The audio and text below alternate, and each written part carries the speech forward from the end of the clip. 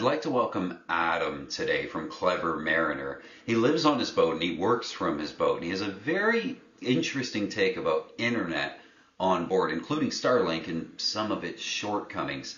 Adam, you live on your boat full time, you work from it, a Privilege 435 catamaran. How did that happen? How did it come to be? My wife and I, Angie, my co-captain, we had bought this boat about 8 years ago with the intention of someday either taking a sabbatical or some time off or what have you, and at least 6 months, maybe a year. And we didn't have a plan though. We had no plan. I think it was kind of late October time frame. Angie looks at me and she goes, "I don't want to do this." And I'm like, what are you talking about? She's like, this whole, I don't want to be here in the city with everything shut and it's getting dark early. Up there it gets dark at 4:15 in the afternoon in the middle of winter, and everything was still closed. So she looked at me and she said, let's put this boat in the water and let's go. We'll figure it out as we go. So we did. We put it in the water and we just went south and started building a wireless internet system on the way. The rest, and then it's been about 4 years now that we've been doing this, and the whole goal that she set our North Star, and our North Star is 70 degrees. She said, if it gets too cold, go north, and if it gets too hot, go north, and if it gets too cold, go south. So we've been doing that for about 4 years now. Wow. I mean, that's awesome. I see palm trees in the background. Are you still in Miami right now?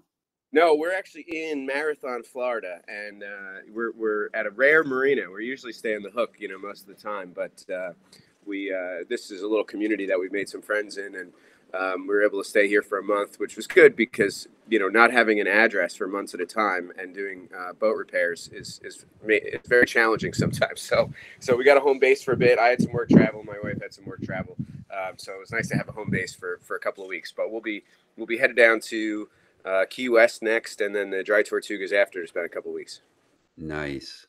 So, I guess one of the biggest reasons I wanted to talk to you today is because a lot of people are working from their boats now. It's just a sort of a natural thing. And Starlink was kind of a game changer for people that want to work remotely, especially people on boats. Tell us about your Starlink, sort of how you got it set up and how you find Starlink to be from the boat. Yeah, so we were like kind of a little bit of a late adopter of Starlink. A lot of folks that were meeting when we were cruising, they had, the RV dish, like the version 1, and they were playing with it. I mean, the problem for me was, we have to have something like when we're working from boat. I mean, we're trying to simulate the same thing as if we're working from home. So you can't be showing up to a board meeting or an executive meeting or something like that and saying, "Oh, my internet's cutting out. Sorry, I'll get back to you in 30 seconds." Right? It has to be seamless. We're already, I think there's still already a decent amount of judgment for working from boat. There's that oh, it must be nice. You're working from your yacht, Yeah. right? And really, it shouldn't have to matter where we're working if we're working from home. So that's still a little touchy. So if we're having internet outages and it's and because we're at sea, like that's going to be a problem. So because of Starlink's fuzzy rules, and the rules kept changing over the years, I just wasn't comfortable relying on that. All of a sudden they could change the rules and go, "Up, you can't use it anywhere in the ocean," and then we'd have nothing, right? Then what are we going to do? I can't. Yeah. And if they turned it off one day, right, or sent me one of those, threat letters, and then we're out in the middle of nowhere, and then I have to go to work the next day. What am I going to do? Take a day off because I've got to get, sail 40, 50 miles to get to, to figure out what we're going to do next. So we adopted kind of late. And when I decided to jump in, it was when the mobile dish was out, or the mobile plans were out. It was like kind of the third iteration of the mobile plans. The high power dish was out, so that we kind of had a little bit more reliability and less drops. And actually, I think you can see it sitting up there on. Yeah. So we did jump in, and it has been great. Compared to what we were using before, it has been great. We find that there are some issues that which is why our system is more complicated than just the Starlink. But some of the issues are speed drops, kind of a little bit randomly. Like, because the high power dish, we really don't lose connectivity. We always have some sort of connectivity. But if you want really, video quality internet, we see a couple of drops throughout the day where, you know, and I've really tried to get a picture of it on a speed test, but it happens pretty quickly. But it'll drop down to that like 3, you know, megabit down, and you know, same or lower for the uplink, for upload. And Wow. that's enough to, especially if we might have anywhere from 2 to 4 people on the boat on video at any point. And, you know, you start going down to those speeds, everybody's video gets interrupted for, you know, 20, 30 seconds. And that becomes a problem. So there definitely are some hiccups. And the other hiccup is if we're in a populated area, like, you know, we just saw each other in Miami, which is great. But Starlink, terrible in Miami, because of congestion. You know, Right. the more populous the area, the slower it's going to be. So it was totally unreliable in Miami. So it's really hard to relate. You know, you kind of have to have multiple sources of high quality internet. Yeah, yeah, that kinda leads me to my third question is you found Starlink to be good, but not quite good enough.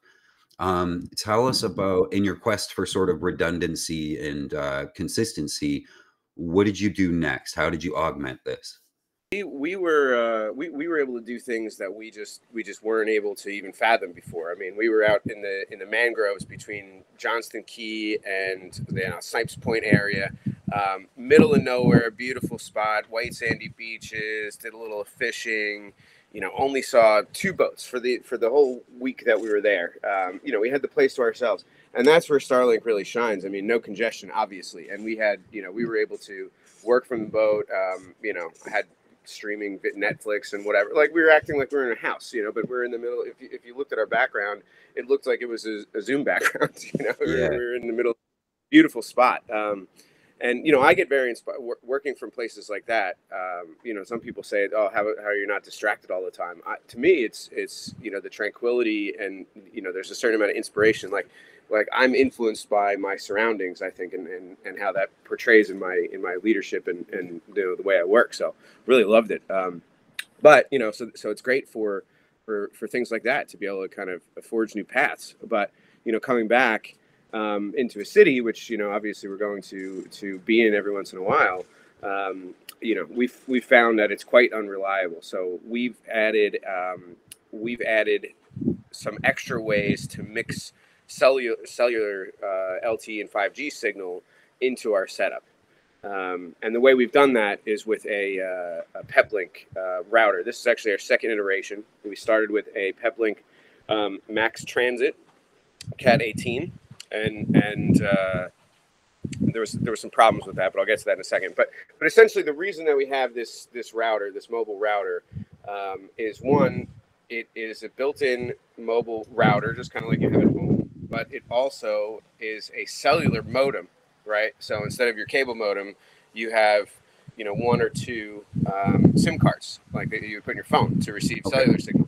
Now, the brilliance that this device has is it also has built in something called the Speed Fusion VPN. Okay. And in simplest terms, what it does is it's able to take multiple internet sources, right? So let's say your Starlink, let's say, you know, carrier one, Verizon, and if you're watching this in the U.S., Verizon and say AT&T, right? Or a, you know, MiFi device, or your a marina's Wi-Fi, for instance. It can take those, and through this Speed Fusion tech that they have, it basically, and of course I'm going to be oversimplifying this quite a bit, because, you know, to be honest, I'm not even 100% sure how it works. But it blasts. So when you're sending out signal, it blasts it to every one of those different carriers, different internet sources, and then Okay. it pieces back together the best things that it gets back, right? Yeah. So it really increases the stability of your internet connection, and it's doing that all automatically as you go, right? Right. Now, I have what's called a Peplink Max BR1 Pro 5G. Yeah, that's the producer's Max BR1 Pro 5G, which is great. So this box, it does all of this stuff for you. You don't have to really think about it. It just handles it. Is it also a wireless router or do you have to have a router behind it? Yeah, it is. It is also a wireless router, right? So it's similar to like your wireless router at home. Now we found you've kind of touched on one of the other problems. Um, with cellular signal, and you can actually see back here some of my antennas that I have set up, and I think I'm not looking at the screen perfectly, but Um, so with cellular signal, the distance from your antennas to the device really matters because the signal degrades very quickly in wire, right? So I had to put my device actually mounted in that in the aft compartment under the bench back here, and that means my Wi-Fi signal for the whole boat is also coming from there. Okay. So that, seems great. Like normally Wi-Fi signal will last 30, 40, 50 feet, right? Without too much of a problem. And most boats are below that size. Well, boats have a tendency to have a lot of stuff, concentration of stuff in the middle, especially metal things.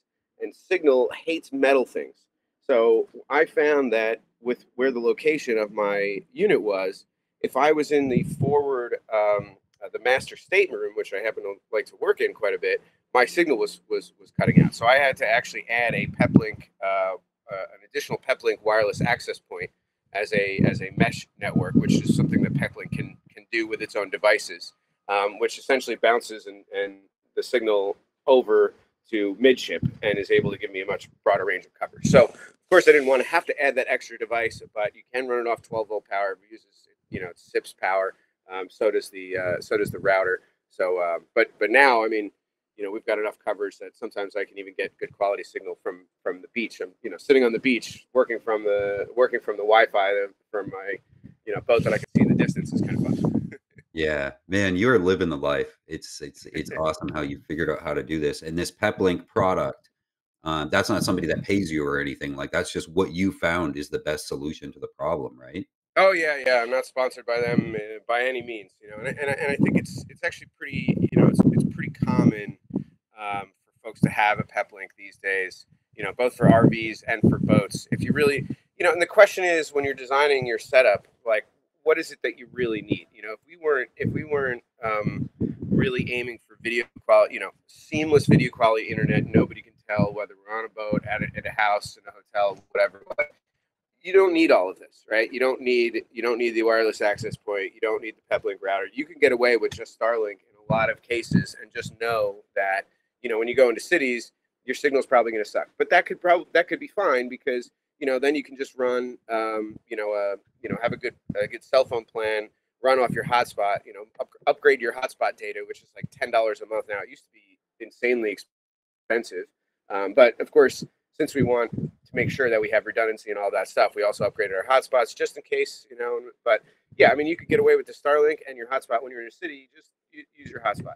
So I think this complicated setup is really for those that are going to be considering working from the boat full time and are expected to be on camera pretty often. Yeah, that makes perfect sense. You've figured it all out, I think, for a lot of people that are curious because they're moving onto a boat and they're going to be working professionally. So great information. It was really, really good to have you on. I'm looking forward to talking to you about all the other stuff that you do and more videos like this so that you can share the knowledge that you've been able to acquire. Yeah, Tim, thanks for having me. This is fun. I mean, I think one, I'm a big tinkerer, so I really like experimenting with this stuff. And if you give me the opportunity to nerd out and talk about it for a little bit, I'm happy to do it. That's awesome. That's the practical sailor way is we figure out the best way and share it. Absolutely, man.